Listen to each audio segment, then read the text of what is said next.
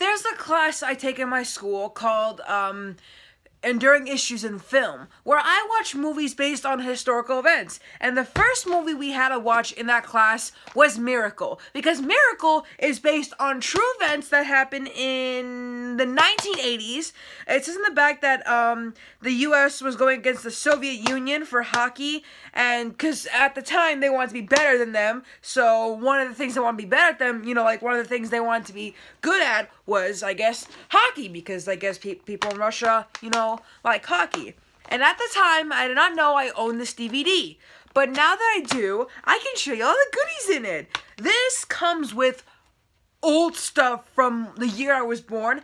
Disc 1 is obviously the movie, but Disc 2 comes with a whole bunch of stuff, like outtakes, a featurette, ESPN thing, a behind-the-scenes featurette, first impressions, and all that stuff. It also comes with a DVD guide that shows you, like, what scenes are in the movie, like, as you can see. And yes, that is Tag from Friends. He was in this movie as someone. We'll still call him Tag for now because that's all I remember him for. And, yes, Kurt Russell is in this movie. He plays the coach, Herb Brooks. And you might know Kurt Russell for Santa in the Netflix movies. And you may also know him as Mr. Nobody in the Fast and Furious 7, 8, and probably 9. I don't know. He might be in that too. So, yeah, Miracle is based on true events, 1980s hockey. They have all the characters in it, played by different people.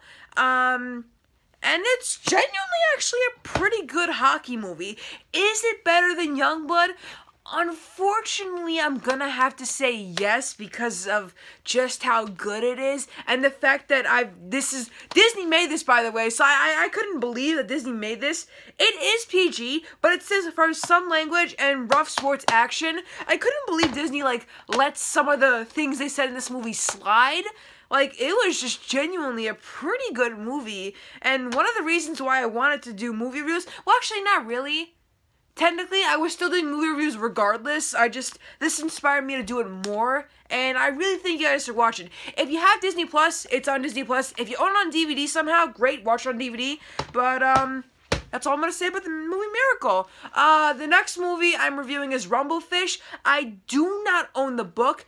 I might get the book someday, so Mom, Dad, if you're watching this, I need another S.E. Hinton book. I just need another one. Also, isn't it weird that The Outsiders cast members starred in other S.E. Hinton books?